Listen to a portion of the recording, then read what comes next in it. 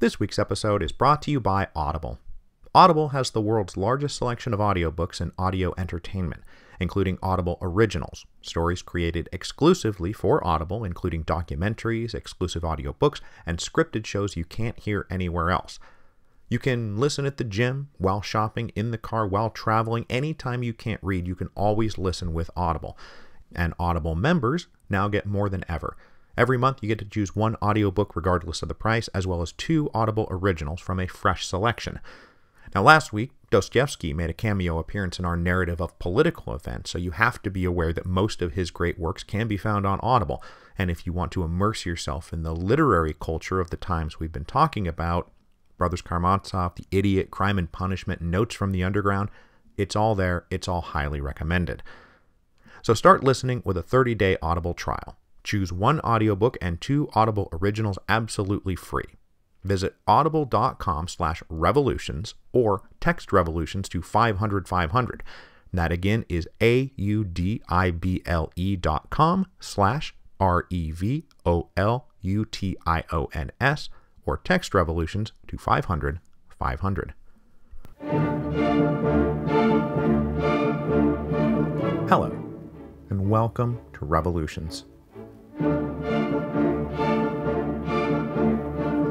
Episode 10.14, The Tsar Liberator. On a very superficial level, the Russian Empire got through the period between the Decembrist revolt of 1825 and the revolutions of 1848 in pretty good shape. The long reign of Nicholas I had been bookended by the easy smothering of liberal revolutionary aspirations. And in the case of 1848, this was accompanied by a rousing display of Russia's final boss-style military might in Hungary. So one might be tempted to think this was proof that the imperial regime was strong both at home and abroad. Except, if you scratch the surface even a little bit, you found the Russian Empire was its own Potemkin village. Politically, the appointment of military officers to run ministries they didn't really understand led first to inefficiency and incompetence, then outright graft and corruption, because even with the third section running around out there, follow-through on directives and oversight of lower officials could be appallingly bad, a fact taken advantage of at nearly every level of government. Economically, Russia was not following the industrialization path being blazed in the West, and they were falling further behind by the day. Most of all, the Russian Empire was hampered by the archaic institution of serfdom, which defined the social, economic, and legal slavery of something like a third of the population. This is what you would get a glimpse of if you scratched the surface of the Russian Empire around 1850. Now, what if you took a scrub brush and really went to town? Well, you would get to see the whole thing laid bare. And we call that scrub brush the Crimean War. And we touched on the Crimean War at the beginning of Series 8, because it was now Emperor Napoleon III's first big foray into international affairs after declaring himself Emperor Napoleon III. The proximate causes and blow-by-blow of the Crimean War are not important for us here today. What is important is the consequences for Russia, because the Crimean War was a complete disaster and a humiliating defeat.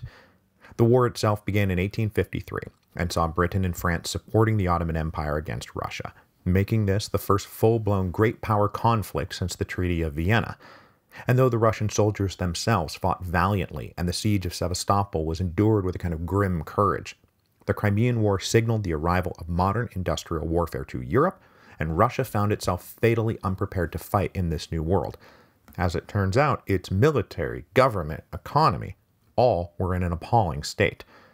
When the Russian Empire came into direct conflict with the military and economic strength of Britain and France, a systemic, stagnant rot was revealed. The scrub brush of the Crimean War exposed it for all to see. The failure of the Russian army in the Crimean War was especially ironic given Tsar Nicholas's own presentation of himself and his empire as essentially a military dictatorship. The army and navy occupied pride of place in the budget. The peacetime army was somewhere between 800,000 and 1 million men. Military officers were so trusted they ran the civilian government too. Nicholas insisted on smartly dressed, well-drilled, and firmly disciplined regiments that were ready to show off their spit-polished sharpness in parades and demonstrations. But the army was a microcosm of the general problems of the empire. Yes, its budget was massive, but it was bloated. The officer corps had settled into lethargic corruption. They were skimming off the top, cooking the books, pocketing pay. There was graft and corruption on the supply chain, providing the food and clothes and boots and weapons for the soldiers. Expenditures were bled from a million little pinpricks. Meanwhile, the common soldiers were all unhappy conscripts serving 25-year hitches, often suffering the consequences of being badly supplied by corrupt agents. And then, when they finally got into a real fight with real great powers, they lacked for everything. Their weapons were outdated, there were no railroads to speak of, the high command was stuck in the past strategically, the field officers were stuck in the past tactically. Their parade drills counted for nothing when the shooting started. Tsar Nicholas lived just long enough to see his beloved army collapse under the weight of 25 years of corrupt stagnation.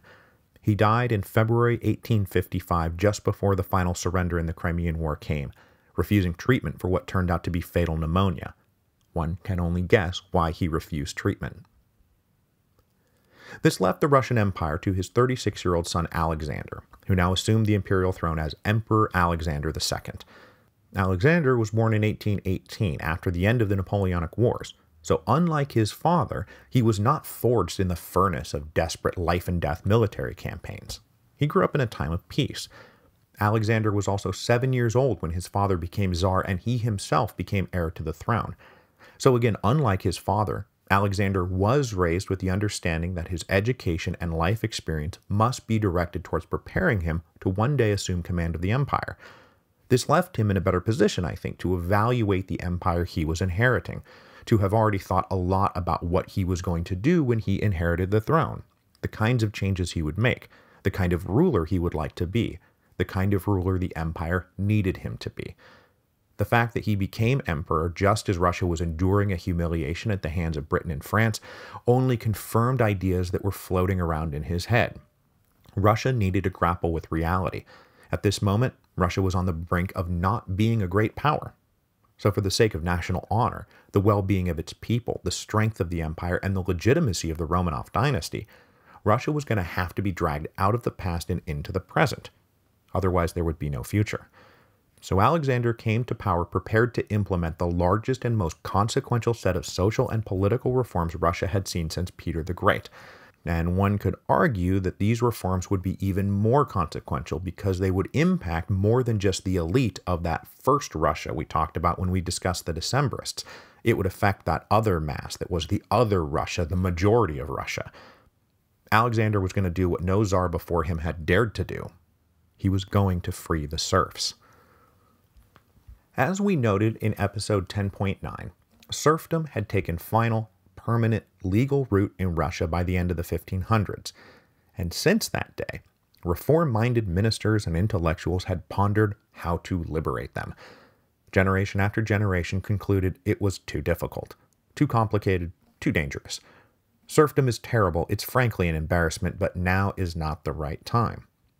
Most recently, Alexander I had considered emancipating the serfs early in his reign, but then dropped it.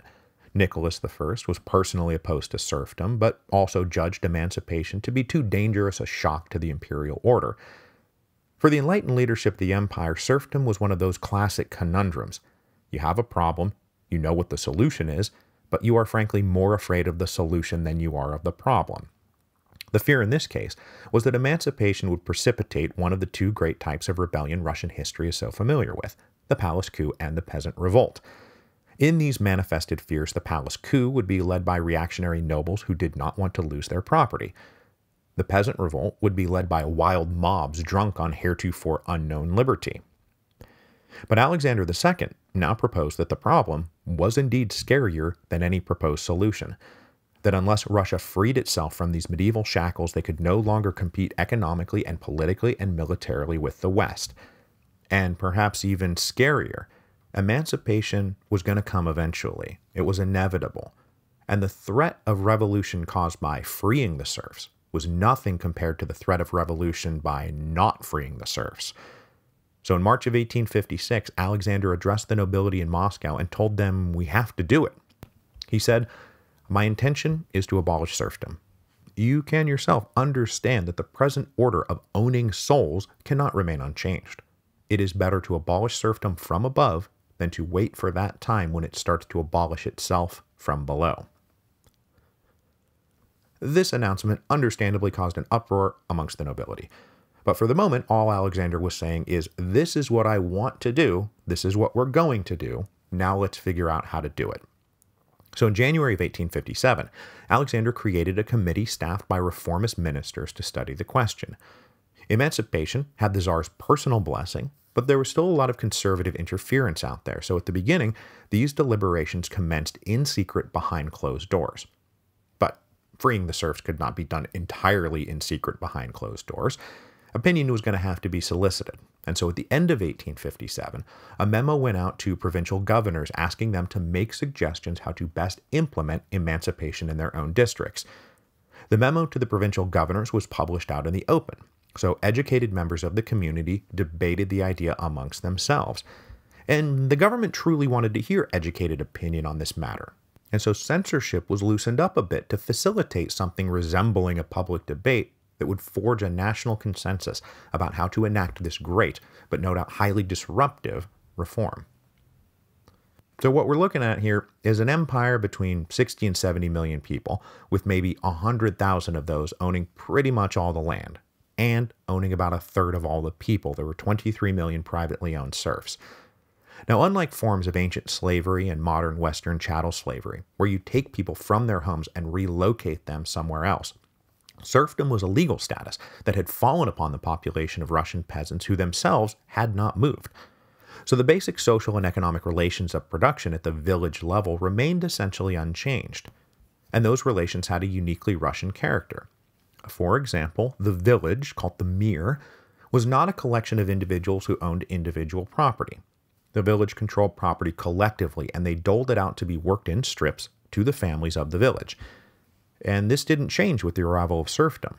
Now, of course, the landed gentry, the nobles, now owned the land, you just worked it, but the village was still the one doling out who worked what specific strip. What changed was everyone's legal status.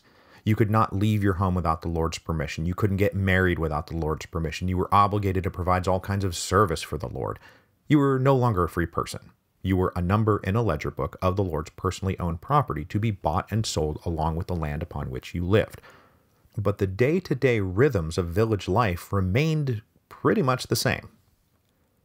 So if the emperor has just said we're going to abolish serfdom, what is that going to look like in practice? Are we just going to change the legal status of the people, but leave the land itself still owned by the nobility? Or when we free the serfs, do we also need to give them some land to legally own and work for themselves? Otherwise, they might just become sharecroppers or day laborers, and you've hardly done anything for them at all. And if you do emancipate the serfs with land, how much land do they get? Who does the land go to? Are we going to keep the ancient form of collective ownership to have the village now own land as a whole collective? Or are we going to go a step further and wipe that out too, and hand out parcels to be owned by individuals? And if this all sounds a little bit familiar, it's because we just talked all about these same issues when we talked about the Mexican Revolution. It's the same deal. Every possible proposal had its defenders and critics, and 5 years were spent trying to come up with a plan that would both satisfy the gentry who were about to lose their serfs and maybe some of their land, and the serfs themselves who were about to be pushed out into the big world as free people and who would need the means to at least survive.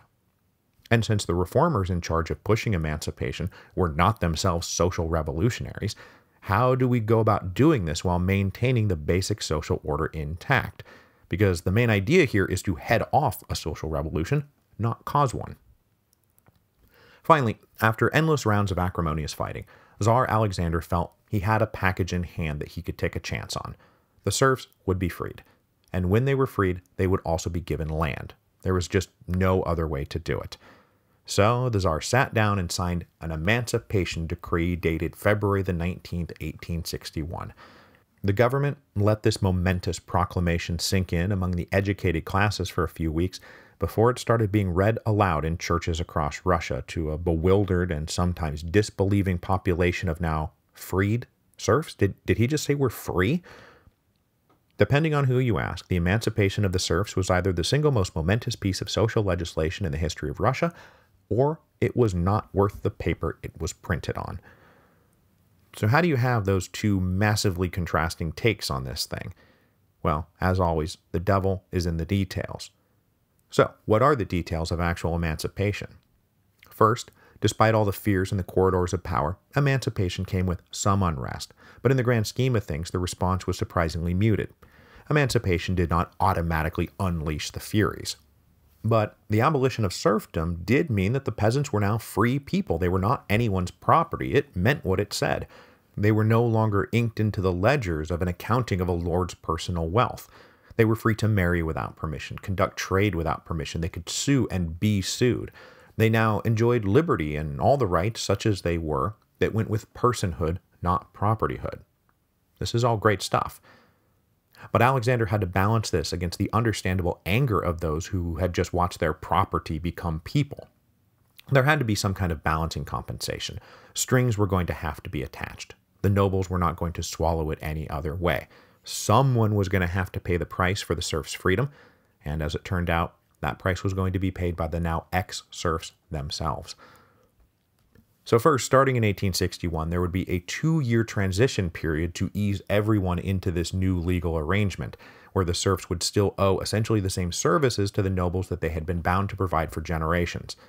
So right off the bat, nothing changes for like 2 years. Second, while each individual now had legal freedom, the social and economic relations of production often changed very little, because the Tsar's final decision was that it would be best to keep communal village ownership in place. That which had preceded serfdom would continue after the demise of serfdom. And when the nobility handed over a portion of their estates, it went to the village collectively, who would continue to dole it out to be worked by individual families. Now, I am speaking broadly here. There were exceptions in status and rollout and implementation, and some free peasants were better off than others, and they did start building their own private portfolios of land, and there was private ownership of land. But generally speaking, post-emancipation life was very similar to pre-emancipation life, and it revolved around collective ownership by villages. The villages managed the land collectively, and as an individual or a family, you were still bound to adhere by their collective decisions. But that's not really bad. I mean, that was just their way of life, and if any of them thought about it at all, most peasants probably preferred it that way. It was, at the very least, the way it had always been done. But the worst part of emancipation was that to put through the mass transfer of so much land from the nobility to these villages, the Tsar agreed that the landed gentry had to be compensated. Because on the one hand, Alexander is here trying to avoid peasant revolt and social revolution, but he also has to simultaneously avoid those pesky palace coups. And confiscating the nobility's land at gunpoint and saying thanks, see you later, was a good way to invite one of those pesky palace coups. So part of the emancipation package was a thing called redemption payments. Redemption payments worked like this. The state determined an amount to be paid to compensate a noble for what they had just been ordered to surrender, both in people and in land. Then, the state paid the noble one large lump sum that amounted to 75% of the agreed to amount. Right now, today, here you go. Okay, you with me so far? Good. But does the state want to be on the hook for that lump sum payment? Hell no, the empire's financial situation is terrible. So what they decided was that the money should come from the freed serfs themselves. They were the ones benefiting, they should be the ones to pay. So this lump sum the state paid out was put down in the books as a loan provided by the state for the villages, who would then repay this friendly loan in annual installments for the next 49 years at 6% interest.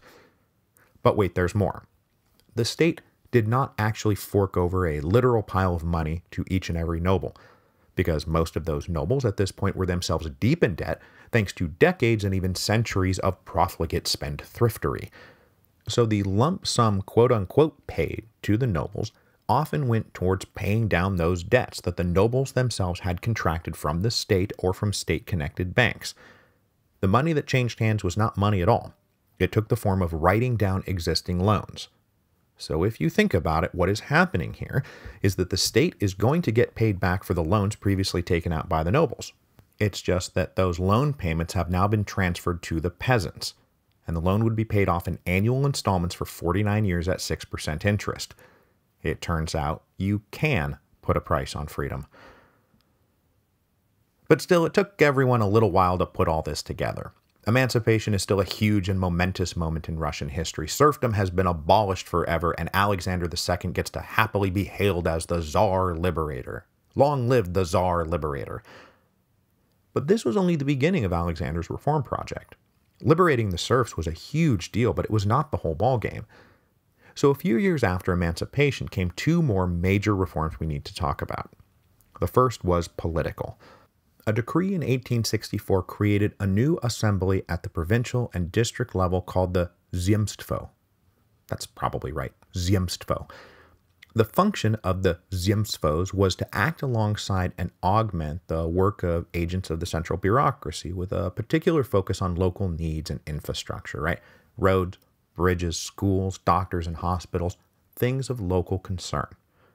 The big innovation here is that members of the Zemstvo would be elected, introducing a heretofore practically unknown element of democracy into the administration of the Russian Empire. And it was meant, at least in part, to be an additional salve to the egos of the now massively dispossessed and de-serfed nobility, because these new assemblies would give them a voice and a sense of being invited into the process. But the Zemstvo had administrative capacities, it had no real political power. If there was a conflict with the central bureaucracy, there was no conflict at all. The central bureaucracy had all the power. Nonetheless, the Zemstvos, by virtue of their very existence, introduced elections, a representative body for discussion and debate among educated people, a forum for local civic engagement, and it thus brought together people who wanted to civically engage. And if you have a group of civic-minded, educated professionals who want to debate local issues, you tend to be liberal in outlook. And so the Zemstvos themselves tended to take on a general liberal flavor. Now, they were never going to challenge the government for power. They had no power. But they were giving a generation some practice in democratic politics and maybe a sense of camaraderie if and when further down the road further reforms decided to empower them further. Now, the other great reform we need to talk about was the complete overhauling of the court system. The laws of Russia had been compiled and recompiled over the years, most recently in 1835 in a project overseen by a rehabilitated Mikhail Speransky. But the empire had never suffered from an excess of the rule of law. Lawyering was not a well-articulated profession, and the court suffered from myriad problems. There were untrained judges, the trials were closed, they were not open to the public, they accepted written testimony only. There was no chance for an accused to confront witnesses, and at the end of the day, the courts were subservient to the executive branch. They were not independent. The whole thing was kind of a bad joke. So at the same moment, in 1864, after years of study, the government rolled out a bold leap forward that gave Russia overnight practically the most progressive legal system in Europe. This new system would have adversarial trials where the defendant would get a lawyer and could call witnesses. These trials would be open to the public to ensure accountability. There would be better training for judges, who, once appointed, could only be removed for specific misconduct, not just, oh, you didn't do what we wanted you to do. The state, meanwhile, was now obligated to actually present a case, with evidence and everything, in order to secure a conviction. But before we go too far, there are a couple of points we need to keep in mind. First, these reforms did not sink down to the village level, where traditional village courts would still handle all civil cases and most minor criminal cases, and they used their own local traditions of justice, which were mostly based on comparing and contrasting the reputation of accuser and accused. So they're not included in any of this. Second, state agents would very quickly find it frustrating that they had to bring people to trial in court because of the aforementioned case I have to make and evidence I have to produce, and they would soon discover that the Ministry of the Interior, for example, had the authority to just expel people from a city or province by fiat, and this was a practice that would soon become known as administrative exile, which got around the pesky courts, and still allowed the state to punish and exile those they just knew were guilty of something bad, even if they literally could not prove it in court. So the first decade of Tsar Alexander II's reign goes down in the history books as the period of Great Reform, capital G, capital R, Great Reform. The serfs were emancipated, there are new elected assemblies, there is an entirely new judicial apparatus. And Alexander was hailed as a visionary leader, a truly great father to his people. He was the Tsar Liberator. But in the years to come, discord began to creep in, when the expectations created by this era of great reform started to go unmet. when a village discovered that practically the whole produce of the land they now owned had to go to making redemption payments, when middle-class intellectuals who gathered in the Zemstvo were let down by how little power they actually had, when the new progressive court system naturally led people to believe the rule of law was here to stay, and instead they found the state constantly skirting the rule of law, undermining it, and outright ignoring it. And there was a growing class of educated Russians, especially young educated Russians, who were disillusioned when the Tsar stopped the process of great reform rather than continuing on to what they thought was its logical conclusion, the promulgation of a constitution. If this is what the future looks like, they said, it looks a lot like the past. And among those who were disillusioned and disappointed by these unmet expectations, we find the first of a new generation of social revolutionaries who will propel events towards 1905 and then 1917.